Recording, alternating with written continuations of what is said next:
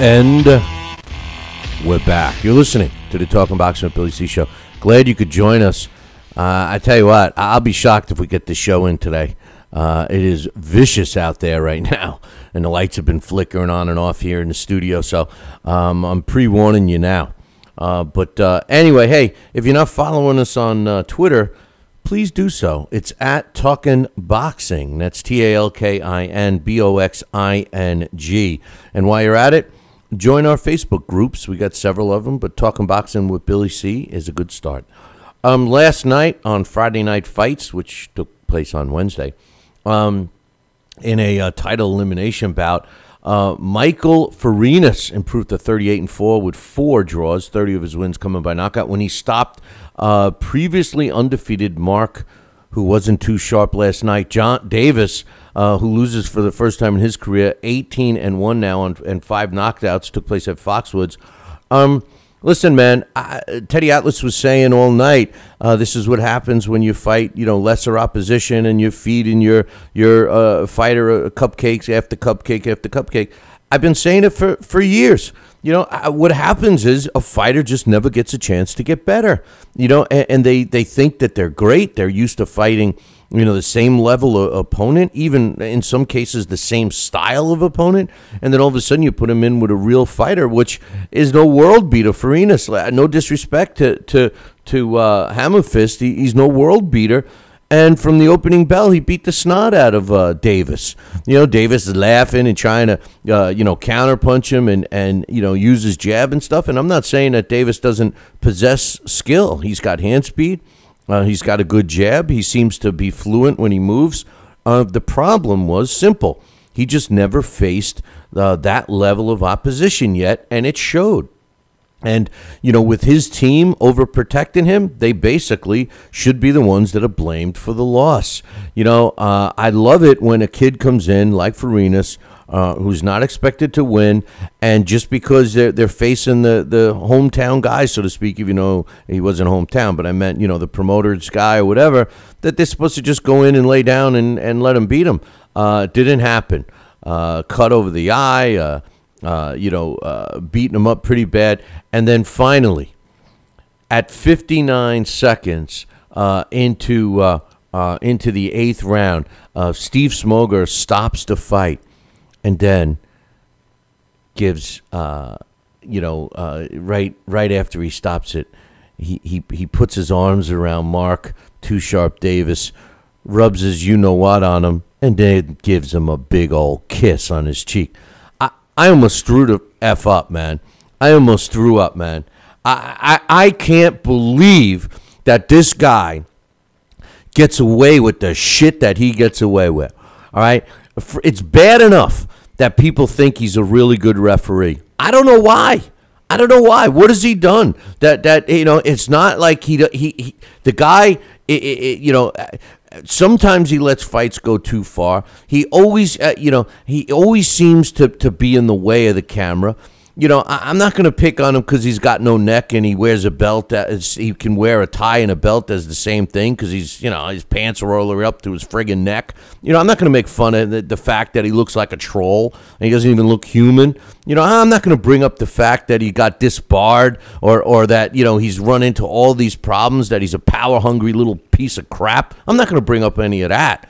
I'm just going to focus on the job that he did last night, and it was pathetic. And not only that, what's fresh in my mind with Steve Smoger was the horrific job he did and the one-sided biased job that he did again for the Bernard Hopkins fight when he fought Caro Murat. And I will never forget him patting a fighter on the head, pushing and roughing up Caro Murat and favoring Bernard Hopkins throughout the whole fight. Now, listen, I talked, I'm not going to mention the guy's name, but I talked to a New York State referee recently, and we had a conversation. And one of the things that this guy strives to do and prides himself on is that he removes himself from the fighters and getting to know them personally and being a fan, so to speak. Why? Because he doesn't want to be biased when he's refereeing. I love that. I mean, I feel bad for the guy because he's such a boxing fan, and he told me that he's going back and he's brushing up on his history. He's got himself a bunch of old Ring magazines, and he's reading up on that stuff. But I respect that because you look at Steve Smoger, he obviously respects and likes Bernard Hopkins. No, I don't have a problem with that. But when you're refereeing a fight, you can't be showing your favoritism. It was out and out terrible what he did there. And it was nauseating what he did last night. I'm dying to hear what Larry Hazzard says, and we're going to be hearing about that in about 9 minutes. So we'll come up with that in a little bit. In the junior lightweight division, which is now the home of Billy the Kid Orman, he won a unanimous decision over Alberto Garza in a typical boring Billy Dib fight. I mean, really, is there anybody out there that would actually pay money to see this guy fight? No wonder why 50 Cent got him so quickly and easily.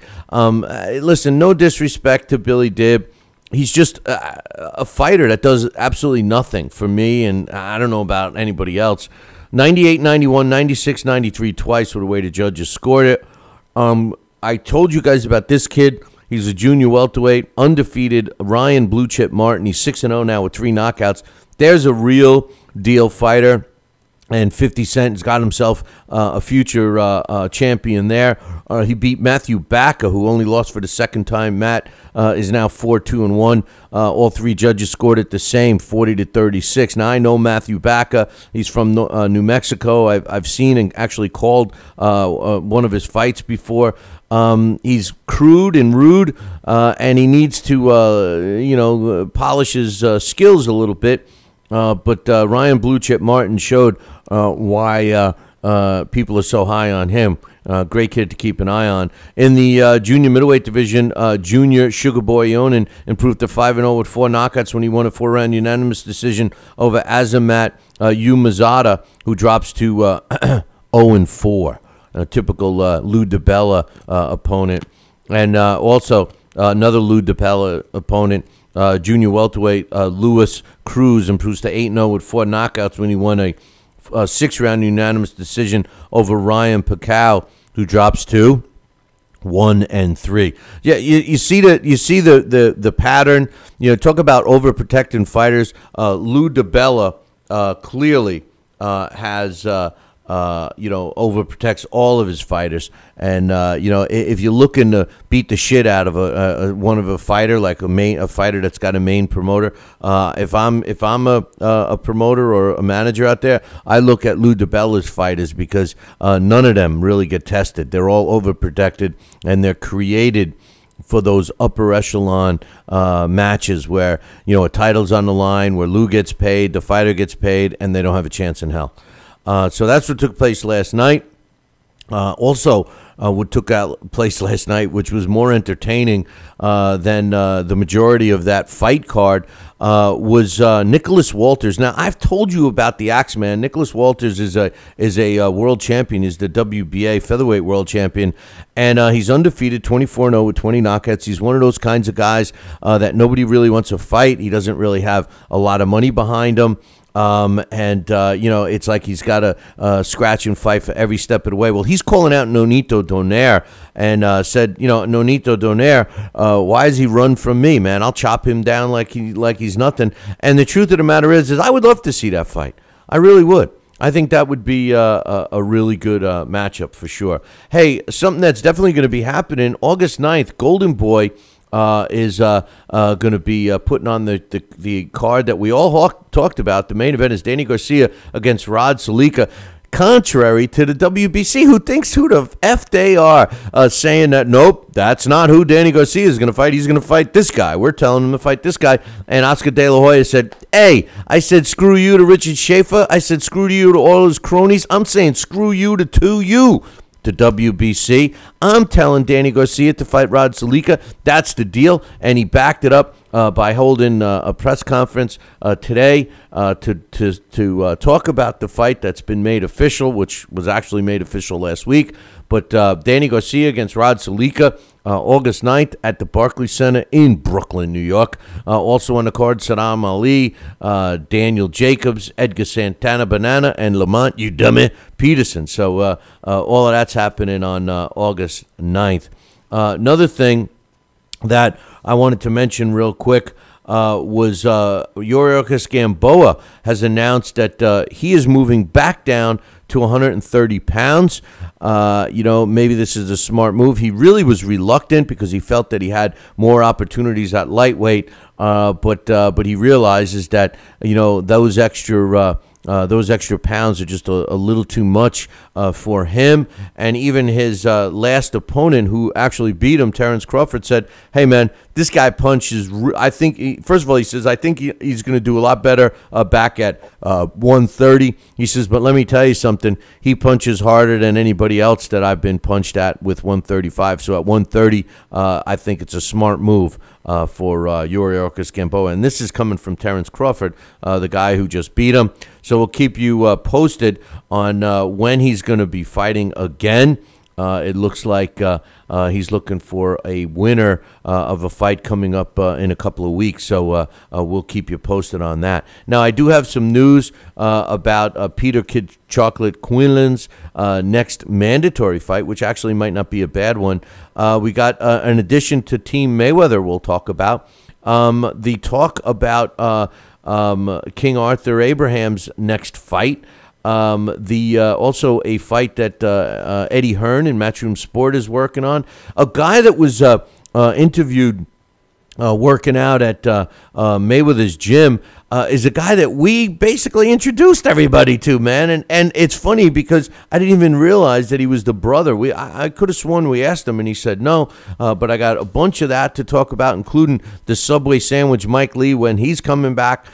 We got Larry Hazzard coming up here in about 2 minutes. We got Dax Khan scheduled in a half hour. All of that stuff is coming up in about 2. Broadcasting in all corners of the globe, on the web and radio.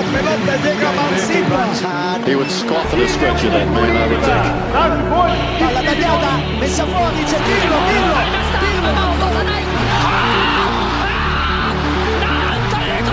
You're listening to Talkin' Boxing with Billy C. From upstate New York in the good old US of A. Boxing is here to stay because we are here to stay. The best 2 hours of boxing talk on the airwaves.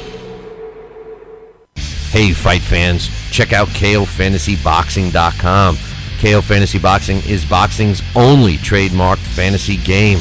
Check it out, www.KOFantasyBoxing.com. Select your own gym, your own fighters, track them through a season that can last from 3 months to a year, depending upon which league you join. You got to check this out, man, www.KOFantasyBoxing.com. Join it today. Again, www.KOFantasyBoxing.com. And tell him Billy C sent ya. Now back to Talkin' Boxing with Billy C, the only radio host man enough to take a punch from Mike Tyson. Wait a minute, man. Hold on there. Jeremy, man, I need you to take this one, all right? Wait, what?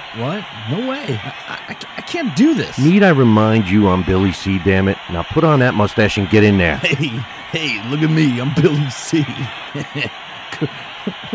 Crap.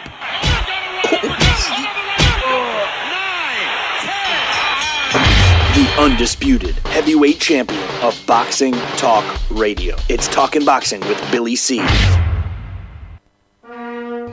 Test 1 2. Test 1 2. My fellow Americans, good evening. Welcome back to Talkin' Boxing with Billy C. It's great to be here discussing the sweet science with everybody. I love boxing. I love talking boxing. It's what I do. Bill. Wait, what? Bill. Why are you interrupting? Yeah, Wait, what? Wrong. What's the problem? Billy What? C. I did not have... We're gonna have to ask wrong you. speech. What do you mean wrong, Billy C? What's going on here? Fine, I'll go.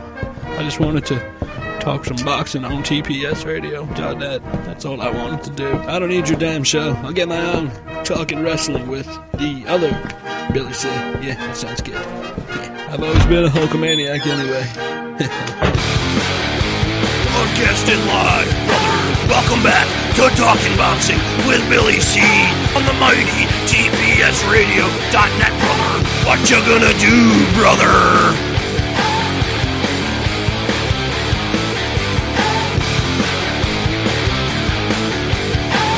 And we're back. You're listening to the Talkin' Boxing with Billy C show. You're watching us on BillyCBoxing.com.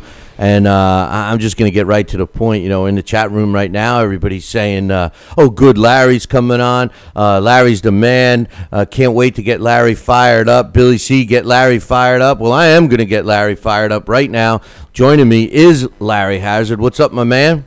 Hey, Billy, what's happening, man? Oh, man, you are the guy that I thought of last night. I hope you saw it and just smiled and knew that I was going to talk to you about it. But right at the stoppage last night on Friday Night Fights, when Mark Too Sharp Johnson got stopped and it was waved off by your favorite guy, Steve Smoger, not only did he rub his privates all over the guy, he kisses him on his cheek. I thought I was going to throw up, Larry. I mean, this guy is a disgrace. He's a disgrace. Let me tell you something. This guy has taken refereeing. See, once it becomes all show business, then it's time for this guy to move on to something else. Because, you see, you cannot, that mindset, that type of mindset is not needed and is not wanted in the sport of boxing. You cannot use the sport. It galls me, man, to see someone with impunity. See, this is with impunity. There's nobody sitting at ringside that has the courage or the confidence, you understand, to challenge this guy. Even in New York, you know, to challenge. The new commissioner in New York has him. He's going to be the lead guy doing the seminar in September. Okay? See, and this is not a personal thing, but it just galls me, man, when I sit and I watch, you know, the refereeing profession taken to the level that it is being taken to with this guy through his salesmanship with kissing the commentators' asses and being the glad hand, a nice guy. Oh, he's such a great guy. This is not about that. You have fighters' lives at danger. And then when you use refereeing all for self-aggrandizement, man, it galls me to no end. And so this guy has to be stopped. And no one has the courage sitting at ringside to put a stop to this nonsense. I tell you, man. Hey, by the way, Larry, if all of a sudden I lose you and we go black, I'm in the middle of a really bad. I'm surprised we still have power here in the studio because it's so nasty out there with the storm. But listen, man, I agree with you 100%. You know, Billy, did you see him? Did you see him on Friday Night Fights? Last Friday, where he stands in the middle of the ring. Can I start now, Teddy? Did you see that? He's playing to Teddy Atlas. Teddy Atlas. And I like Teddy Atlas. So, Teddy's in a different field. But Teddy was just talking, and he can hear these guys. Teddy had just finished showering him with what a great referee he was. And so he's standing before the bell rings, okay, and, the referee looks over at the timekeeper where he gets his cue to start the fight. So he looks over at Teddy Atlas. Can I start, Teddy? Can I start, Teddy? You know what I mean? Yeah. I'm saying, oh, boy, this guy. You know what I mean? Well, he wants the brownie points. He knows he gets the brownie points, and they want him to say how great he is. I mean, that's what he did. Listen, the thing is, first of all, Teddy, I like Teddy's metaphors and his accolades and all those things. I mean, when he's analogies and stuff. I like it. My only hang up with Teddy is his opinion is the only opinion. He doesn't respect anyone else's. You're wrong if you don't agree with him. That's my hang up with him, okay? So he's not, but I agreed with several things he was saying last night, and same kind of stuff we've been talking about over and over and over, like, for an example, Mayweather